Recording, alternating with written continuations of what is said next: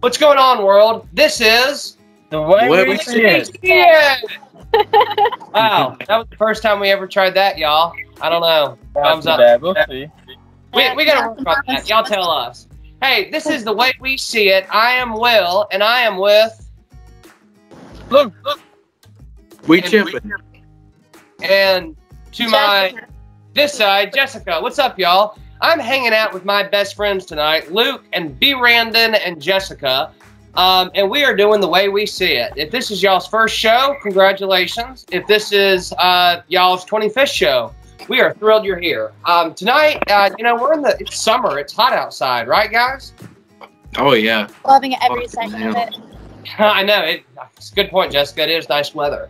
But so with that, with this summertime feel that we all have going on, I figured there was a couple, summertime hot topics that we wanted to talk about tonight. So for our lineup on today's podcast, we have three major things and segments we have prepared that we're excited about. Number one, B. Randon is going to tell us about video games. Y'all may have been seeing video game company stocks. We've talked about that on this show, as well as some of the new releases that we haven't talked about we're going to dive into tonight. Secondly, Jessica has some stories over here to tell us about what happened with the MMA fight last night. That was a big deal and all over the TV, and we're going to review that for you. And finally, we all love to Netflix or Netflix and chill, right? And Luke over here is going to handle the hottest Netflix reviews of the summer. So, B. Randon, take it away. What's going on in the video game world right now? It's doing pretty well. I do know Warzone is now probably the most hated game. just by the way it operates so dumb. Like, they don't check on it or nothing. They don't fix anything. It's all buggy and it's really bad. But I want to know, for those of us non-video game nerds here, is this on like Xbox and PlayStation and PC, or is this just on everything, brother? It's on everything. Okay. You know what he's talking about, Luke? Yeah, Warzone? Yeah. Everybody plays Warzone. Yeah. My favorite game would be Kingdom Hearts, probably. That and the Tomb Raider series. They're pretty dope. I'm a big fan of the Last of Us series. I haven't tried that yet. The what Oh series? my gosh, it's so good. I'm a big fan of Rocket League because it gets my blood boiling. Oh my god, Rocket League sucks. I can't play Rocket League. Wait, so this is an honest question. This is how much I don't know about video games. Like, are they still making the Halo series, and are people still buying and playing Halo? Or is that just one it's supposed to be the savior of the all next games? Yeah. Their franchise. The savior of their franchise. Save the franchise? They quit making Halo? No, but like they started to drift off a little bit after Halo 5, I believe it was, and so they want to make this the savior of the franchise and like start making them again. I believe. Right. Wait, make what? Are you talking about Warzone? Like a new Master Chief Halo game, and it's supposed to be the savior, like the new Halo. They stopped for like 5 years. Well, like every level was the same. Yeah, basically. I mean, you just do it, and every game, no game was different. Like every Halo, like the map. You got to get good online. But you're just doing the same thing. Good online, brother. I like the mini games like Infection. That one was really fun for some reason. Yeah, I like playing Super Fiesta Party. Wait, Jessica, Infection. Are you talking about like the app on your phone, the game Infection? No, on Halo. I'm pretty sure that's what but it was like where you had your soldier guy. I don't really know like the proper terminology because I'm not like a big gamer, but like I dabbled.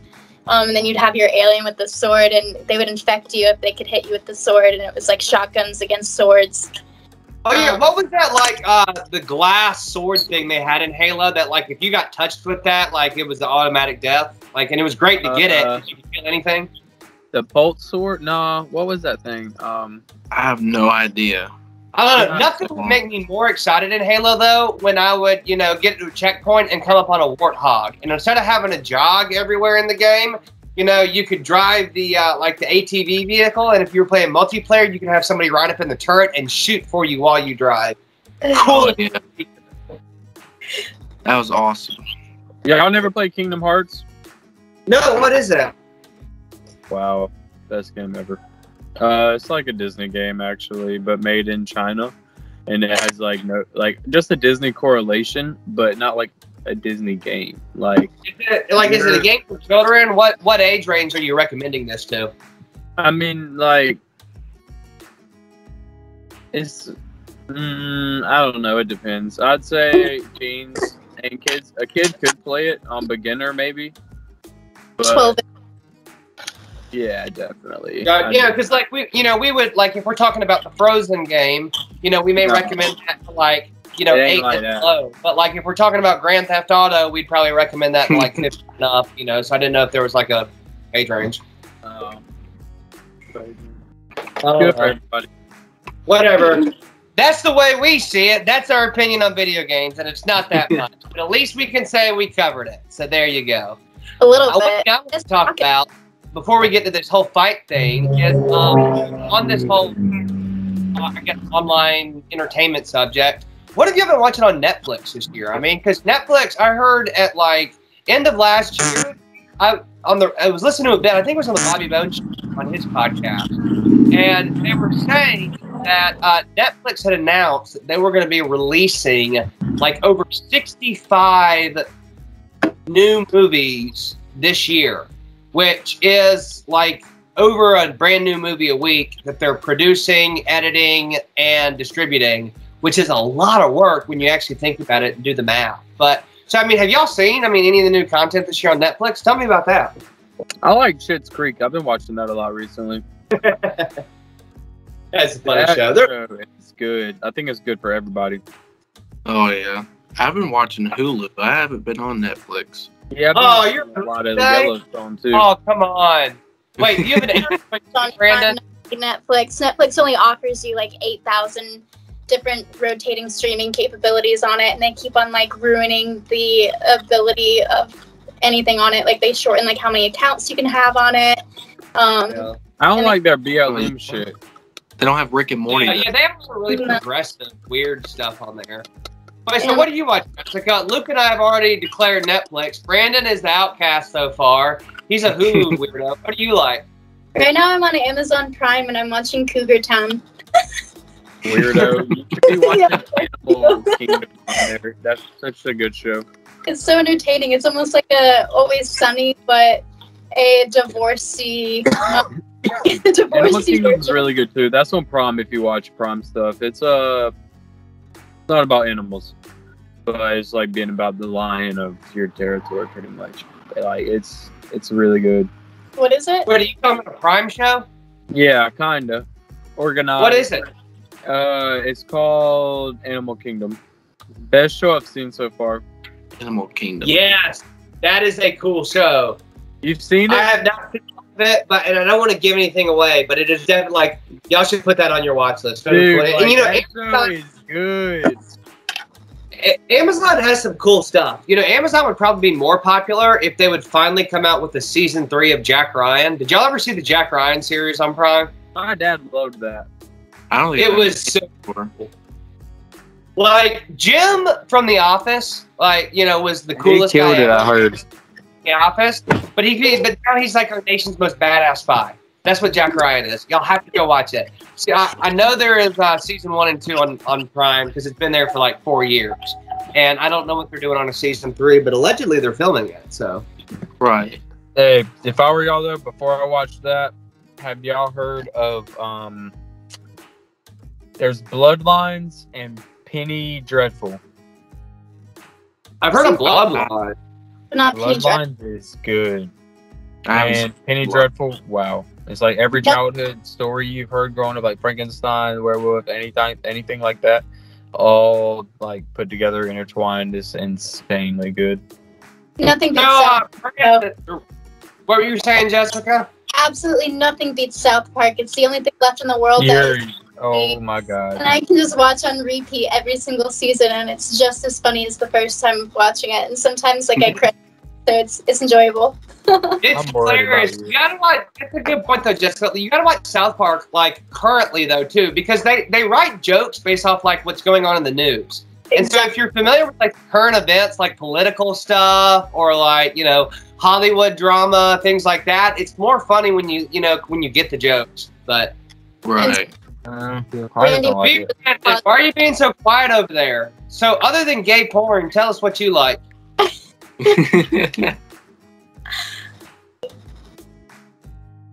Oh, is that talking gay? Just gay porn? Yeah, Brandon, was that you just watch gay porn, or is that it? Or no, I couldn't hear who you were talking to. All I heard was something about gay porn. All right, I didn't mean to get you excited and distracted over there. No, but I'm really big on Rick and Morty. I like Rick and Morty. Oh, I love Rick and Morty. What's your favorite episode? And why? Yeah, let's hear that. What's the best episode? And there's got to be a reason.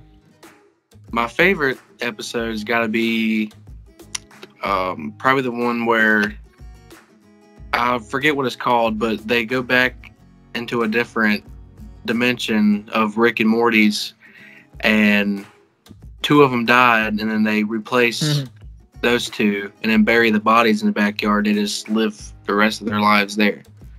And they're the same Mortys today. Yeah. Yeah, that is not what I was expecting you were going to say. Crazy. Hey, Yellowstone. My favorite one on Yellowstone would be when Rip about Whoop Walker's y'all seen Yellowstone? No. Wow. Oh, you're a crime person, Jessica, and you don't watch Yellowstone? Yellowstone's where it's at. Yellowstone's where it's at. But hey, Rip about Whoop Walker's ass that day. Oh my god, that was my favorite one. I was like, wow. Hell yeah. What did you say? Where's he at? He kicked that door open. I said, damn, he's in for it now. Brandon, you watch Yellowstone? Brandon. Yes. You watch Yellowstone? I don't. I think I've seen commercials. It's definitely a cool show. I heard what people about Vet TV. It was what? I said, what y'all think about Vet TV?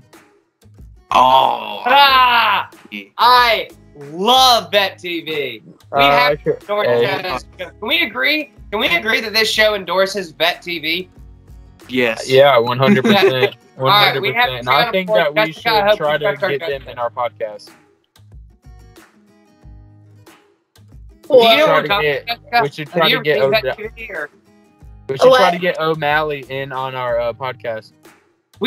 Oh my gosh. Oh. That is what we do. Jessica, you're our marketing person, okay? Luke and Aya is going to give you a contact for a guy named Roger O'Malley. Luke, Ben, my brother, knows him. Ben has done like Ben has been in a Vet TV movie, and then he was been in 2 different commercials for him. Because he hangs out with that whole like ex-Army crowd. And dude, we ought to reach out to him and see if we can get him on this podcast. Yeah. I'd love to talk to him too, actually. That'd be sweet. That's cool. I'm going to send a text on that. Yeah, all right. Y'all bring that up on the show next week on where we are with him. Dude, Vet TV does so much promotional stuff. And again, for y'all listeners, we should back up.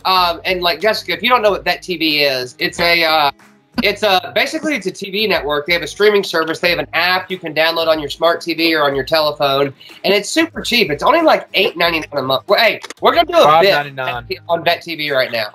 Yeah, it's Brandon. How much? It's like what, $8.99 a month? $5. Yeah, I was about to say $5. Yeah, it's super cheap. It's totally worth it, guys. And they have all like military shows about being in the military, or about like working in different divisions in the military. And it's so hilarious. And it's so accurate, too. Like, it is completely spot on. Oh, yeah. I'm going to have to check it out. You're going to laugh. It's funny. So, Jessica, you've been quiet over there. As we wrap up this whole Amazon Netflix debate, you were watching TV last night, right? There was this whole big fight on that we were talking about at the beginning of the show. Yeah, I want to start off with first saying sorry for anybody in the world who paid for that fight. My experience was I was like chilling at home and I was watching it on my TV and then it cut out, so I had to like jump up, like rush over to my friend's place and finish it. Basically, McGregor was supposedly talking shit before, like how he was gonna put Poirier. I don't really know how to pronounce his name properly, so I apologize. But how he was gonna like put him in a body bag and this and that. I wouldn't be shocked if he said he would like fuck his wife or something. But basically, that happened, and then McGregor got KO'd in 4.5 minutes in the first round. Broke his leg because of some faulty, like simple systematic footwork. So like this man like was talking all this crap, and then Poirier at the very end of it calls him out. He was like, McGregor, this guy, he's a bad guy. He's an awful human being. Like he said this and that.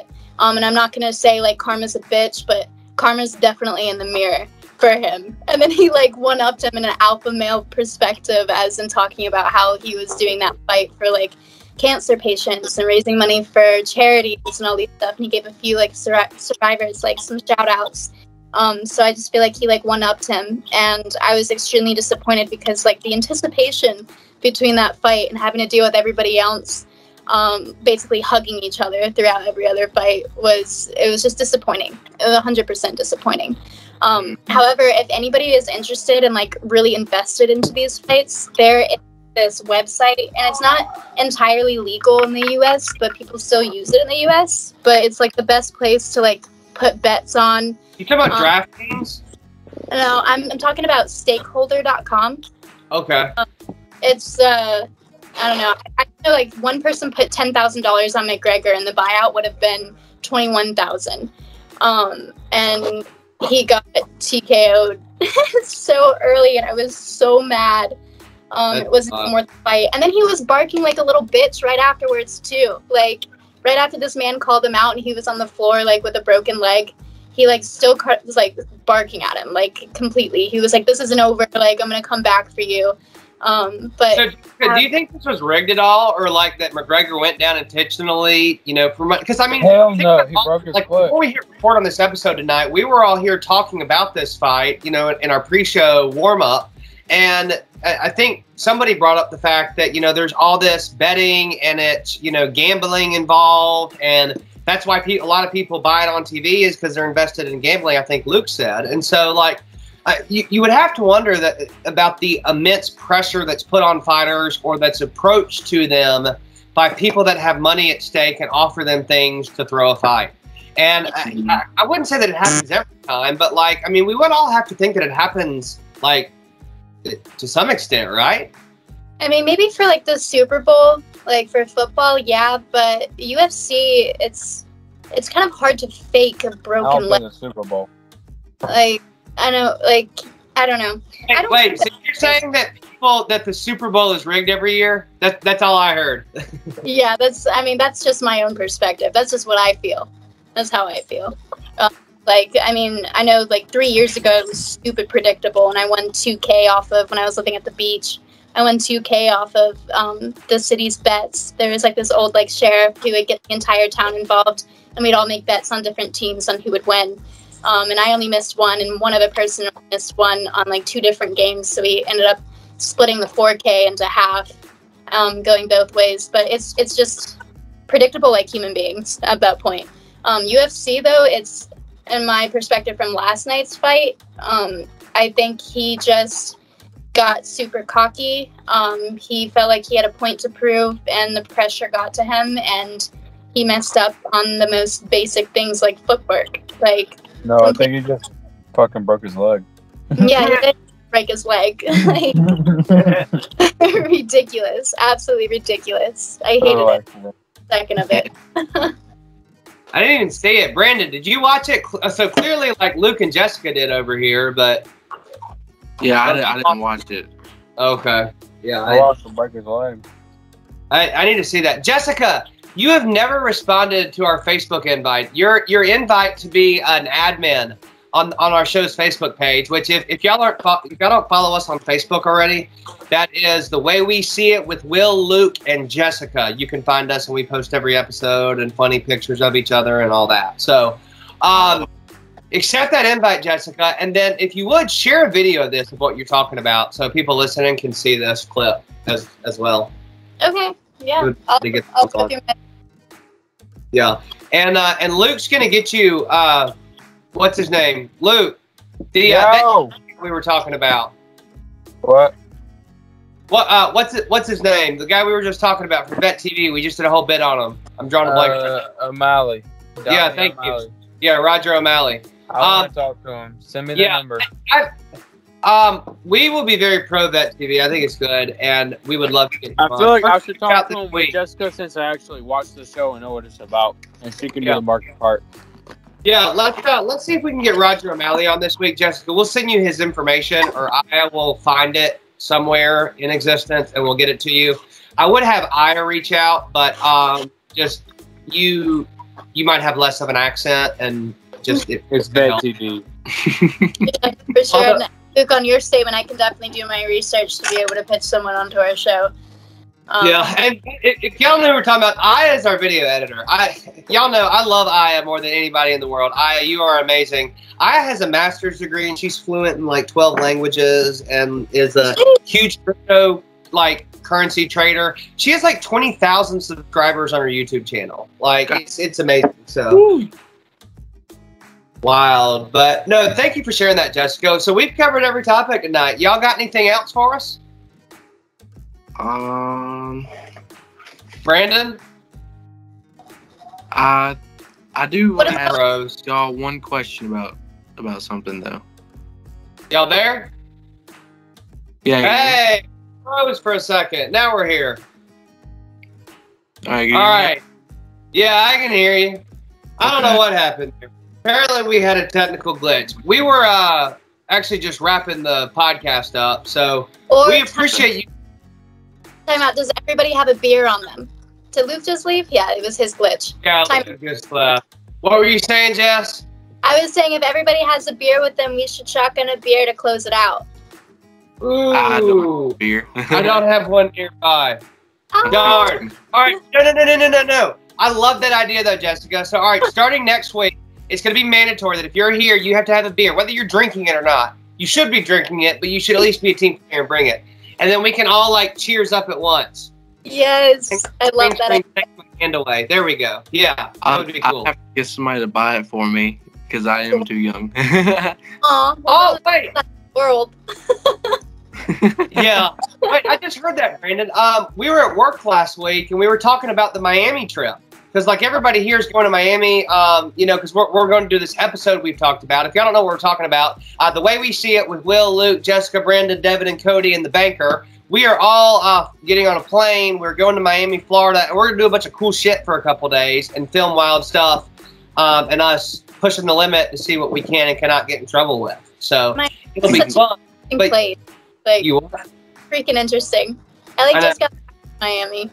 It's going to be so fun. But... no, so we were talking about this at work, telling everybody, Brandon, and Cody was telling me, or Devin or somebody told me that you weren't 21. So maybe you can be a driver. Yeah. That's also the problem, though. I don't have a license. Oh, that's tough. All right, we'll work on that. Well, y'all, this has been the way we see it. Luke is gone for now, but Jessica, thank you for being here tonight. We've enjoyed hearing from you, as well as you, Brandon. You kind of put this content together, and we usually have the problem of running people off, and so it's nice when they come back, week after week. Last week was your first week with us, and we didn't know if you're going to show up tonight, so we'll take it as a compliment. Yeah, I love hanging out with you guys. It's amazing. Yeah, awesome. Y'all, look us up on Facebook. We just said it. It's The Way We See It with Will, Luke, and Jessica, or you can check us out at willsworldchannel.com or the same on YouTube. Later, y'all. See you next week.